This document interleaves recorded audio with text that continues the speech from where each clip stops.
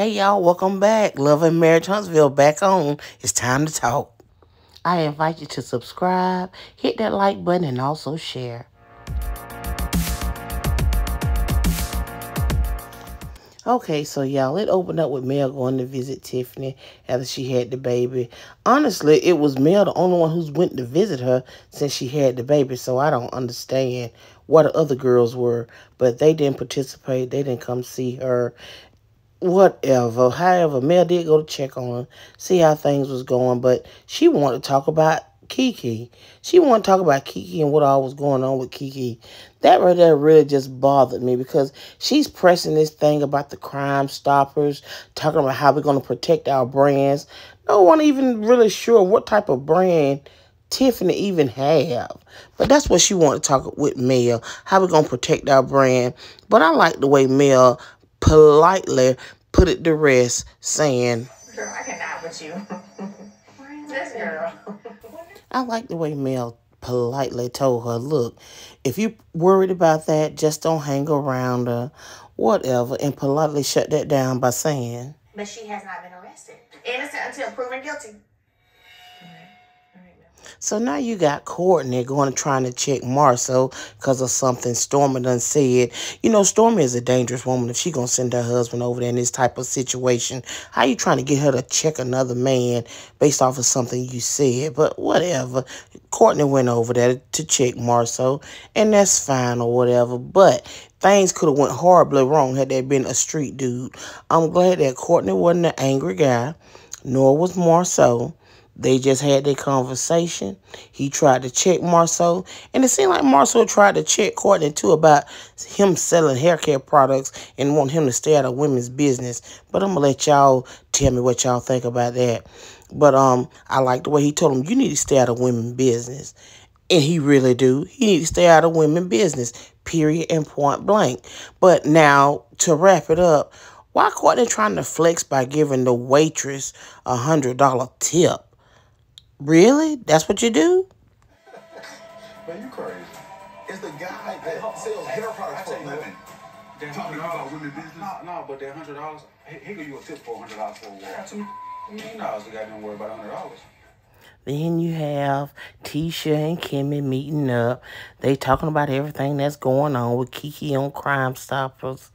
I just don't know how to feel about that. You know what I'm saying? Because they had a lot to say about Kiki. They even had a lot to say about Stormy regarding the Black Business Expo that Stormy helped them out with. I just don't think any of that was cool. You get what I'm saying? Stormy did help them out, whether they want to acknowledge it or not. Yeah, maybe she took up 8 sections, as Marceau said, but she came through when you needed somebody to come through. And this is what y'all do? Now you got Martell and Chris Fletcher. You know, Chris Fletcher and them, they tried to be friends to him, but Martell wanted them to side either with him or Melody, and they clearly weren't doing that. And he told them they weren't doing that. However, they were subpoenaed in court for that same exact reason.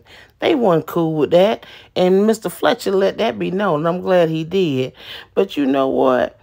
It's one of them things that now that Martell is in one of the Fletcher houses, which he is now selling, and Martell got to move, Martell don't know how to react to that. He used to people bending to his will. He used to using people for the purpose he want to use them. And it looked like Chris ain't going for that. And Chris even acknowledged that. So you know what Chris did? Gave him 2 weeks to move out, and period. Martell is taking advantage of the friendship by continuously staying in this house. I think he's looking for me to give him special treatment, allow him to continue to stay just because he's Martell. Who's party? Okay, so now you got Kimmy and Maurice. The same old argument that's been going on since the beginning of time. Maurice still begging for sex. Think he's supposed to get it every hour on the hour. Hell, who knows? But she's trying to talk to him about some other things regarding Kiki, what's in the news. They talking about Stormy, what was going on at that Black Business Expo, and how ain't nobody paid. And he feeling some type of way, saying that if why I paid and nobody else didn't pay. But, you know, Kimmy is clearly trying to explain to him what is going on and what is all the fuss about. However, he's really not getting it in my opinion, but I like the way he summed it up. Tisha Marshall been pretty coy about the money. You know what I mean? I feel a way why our spot was so small. If I paid the same amount as Stormy, I should have had the same size as Canvas.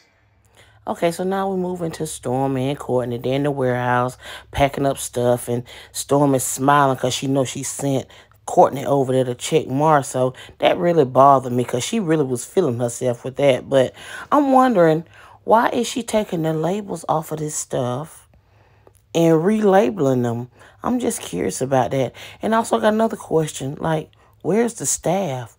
Why is it just you and Courtney? You know, you got people who say they ain't got their products. Why you don't have people in the warehouse working? I'm just curious. If y'all know something, y'all tell me. I want to know what's going on. And you know they had to bring back up that $100. I feel like Marcel think he can just come in and just talk to women how he want to. That's the typical Marcel. Just some lame people do. When I went out to eat with Tiffany, Kimmy, and Tisha, Taking off labels. it was last Why? minute that they started charging people because they had got over $10,000. Like the event was gonna cost that, and they figured if they were spending that much and people were gonna make money from the event, then why not charge them? All right, and to wrap things up, Mel did go visit Kiki, and she took her a gift. That was a good thing. That's what real friends do. Go check on somebody instead of just taking what all the public or social media have to say, especially when you know them intimately. But to let her know what is being said about her on social media and within the group. And I can appreciate that Mel also took her some words of encouragement. And what I can really appreciate with Mel is, while Tiffany was trying to bash Kiki, she didn't entertain any of it. But instead, she went to let Kiki know what's all being said. So therefore, Kiki can govern herself accordingly. I really appreciate that factor in Mel. So it's just one of those things. I can appreciate her doing what friends do. A lot of people been talking and sending me videos about Crime Stoppers.